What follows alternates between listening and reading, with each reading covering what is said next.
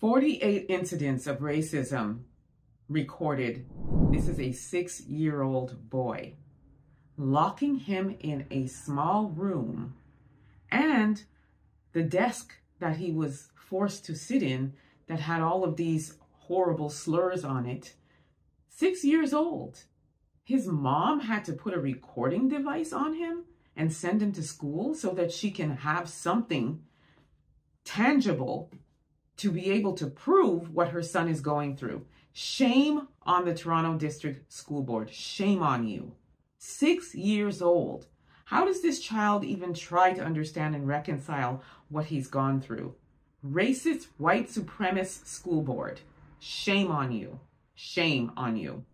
And do you know, I can actually relate to this because when I was 6 years old, I went to a school in Montreal, Quebec, and I had a racist teacher. And I specifically remember the day that I had dropped some chocolate milk on the floor. And she made a racial slur to me about the chocolate milk, comparing it to me and my complexion, and put me on my knees and forced me to clean the chocolate milk up, and gave me these dry pieces of cloth to clean up the chocolate milk. And while I was cleaning it and circling it and I was crying because I felt humiliated, she hit me in my back. Well, let me tell you, when I went home and told my father about this, he went down to that school, and I will not repeat some of the things that he said, but let's just say from that day forward, I had no more problems with said teacher.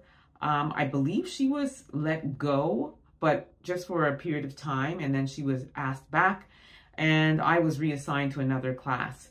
But you know, my father had to really go down there and make some very, very, very strong threats of if anybody touches his daughter again. So I, like this young child, could not understand why I was singled out.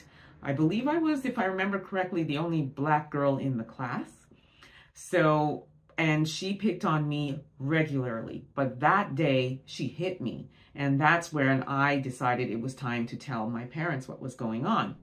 I really feel for this young boy because I can only imagine how he must feel when things are said about him. You know, you heard about the teacher telling him that he was stupid and then the rest of the class laughing. Another thing that I can relate to as well. This is horrible. This is horrible, and they need to be held accountable. These teachers, the faculty, whoever else is involved in this needs to be fired, not just let go or put on house, whatever it was that they did. None of that is acceptable. They need to be fired. Let me know what you think about this. I'm absolutely appalled. I look forward to hearing your comments. And in the meantime, thank you so much for tuning in. And until next time, peace be.